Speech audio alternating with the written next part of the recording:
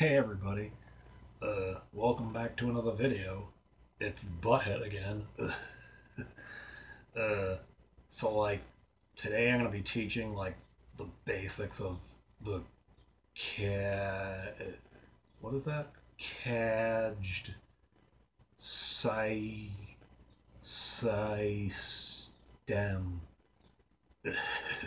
Whatever it is.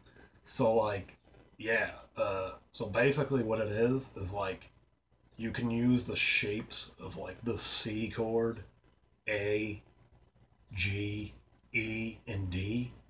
Those chords, like if you knew the shapes of those and you knew where like the root note is, you could like do those shapes and do the chord. That's pretty cool. Or maybe not, I don't know. But yeah, so I'll teach you like the basics of it. So like let's begin. Yeah, so like let me show you like the C major chord, but like in the C, A, G, E, and D shapes down the fretboard. And then I'll show you like other examples of how to use this. This sucks. Yeah, so like the C, of course, is the C shape, and this will be the C chord anyways. Third fret A, second fret D, open G, and like first fret B.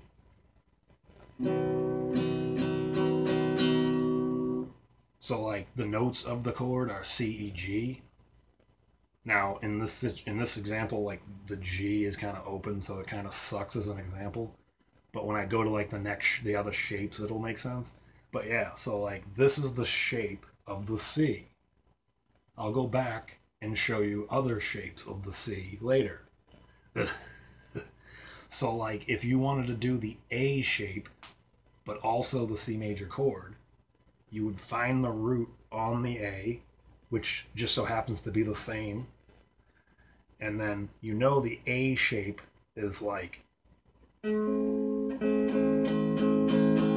basically like barring the D, G, and B strings. So like the root is on the A third fret, and then like the fifth fret of the next three strings makes the A shape of the C chord.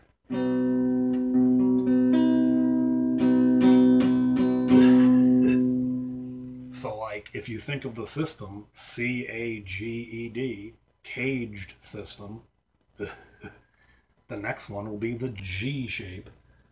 Like a G would be like third fret low E, second fret A, and then like open D, and then open G. So like, and then if you wanted to fill it out, you would hit like the third fret of the B. Now, with the cage system, you kind of, the point would be to find the root on the low E, because like, you know, the root is on the low E when you do a G. So the root would be on the 8th fret if you were doing a C chord. So like you do the shape, moving it up with these two fingers, like 8th fret low E and 7th fret A, which would be like C, E, but you need the G to make the chord. So the G would be here on the 5th fret of the D, but also like to add another C, you can have the 5th fret of the G string, and then also the G note would be on the 8th fret of the B. Like, as you can tell, when I get confused, like in the moment, I lose the accent. I mean, the impression. I mean, wait, I'm butthead. So, like, yeah.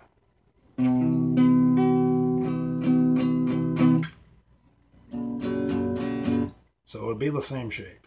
The open would be on the 5th fret. So, like, yeah, basically like this.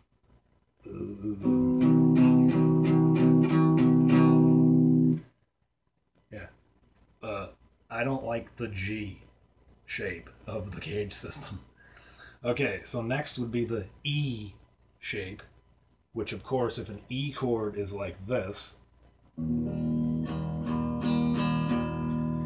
like basically if you know a bar chord, it's like a major bar chord. Let's just face it, with the root on the E. Like that's the shape. So you don't really have to learn anything as long as you know a bar chord. Just like how the A shape is just a bar chord, but with the root on the A string. So let's just skip over the E. It's the easy way. Like if you were gonna do a bar chord, it's the root on the E, which is at the 8th fret, and then 10th fret A, 10th fret D, and then like 9th fret G. Ugh. And then the bar, the bar. It's just like these lessons are not supposed to be informative at all. It's like you're gonna like maybe pick out one thing and you might like it. It might help. Probably not. So what's last is the D of the caged system. So what the D shape is, of course, over here is 2nd fret G, 3rd fret B, and 2nd fret E, high E. Now, the key to this shape is the root is in the middle. Like if this was a D chord, the root, the D, is on the B string. So anywhere you move this, the root is on the B string.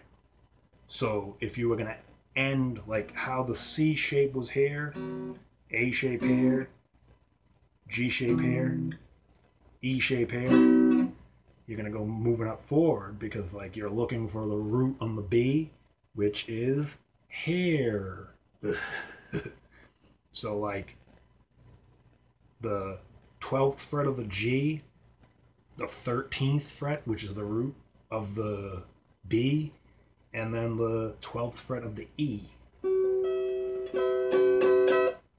And then, like in a D chord, of course, the open D, so you could find the root on the D, just to add like a string, which would be the 10th fret on the D, which would be the root, and then that's also a C. That's the C. So that like the open of a D would be open, and then the root on the D is the C, which I was showing you the C major chords with that shape. But it's kind of like a hassle. You have to like do like a weird shape. So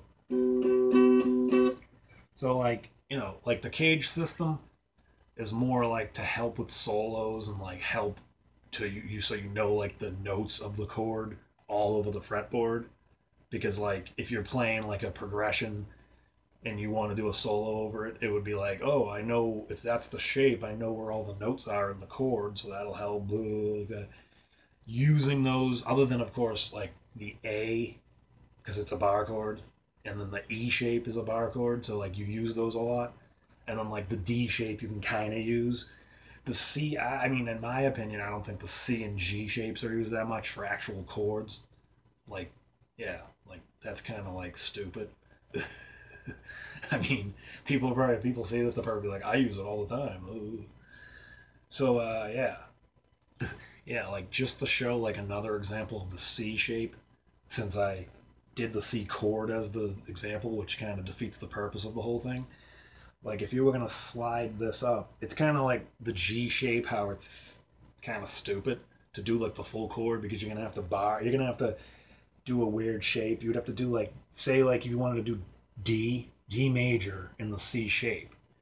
You would have to put your pinky on the 5th fret of the A, your ring finger on the 4th fret of the D, and then you would kind of have to do like your index finger on the 2nd fret of the G, and then like your middle finger, your middle finger on the 3rd fret of the B. That's why that shape sucks, but that is the C shape. Like if you put that over here, it would be like the same thing. And then like the open would be, that's why you have to fret the G string cause like to make the full chord. But like I said, like it's mainly for like solos and stuff, so you know like you know where the actual notes of the chord are because of the shape. But yeah, the C and G shapes, like I said earlier, like are kind of stupid to use as the full thing. So you wouldn't actually have to do that. Like mainly the A and the E and the D. That's what I would say. It was just to show you the shapes. Yeah. So like as usual, these lessons are like stupid, and like Butthead doesn't know what he's talking about. So like you're gonna probably, if you ever watch this and see, like he doesn't know what he's talking about. Yeah, Butthead doesn't know what he's talking about. So that's the point. If you do like anything like the video at all, please subscribe and hit the like button. Until next time, see you later. Ooh.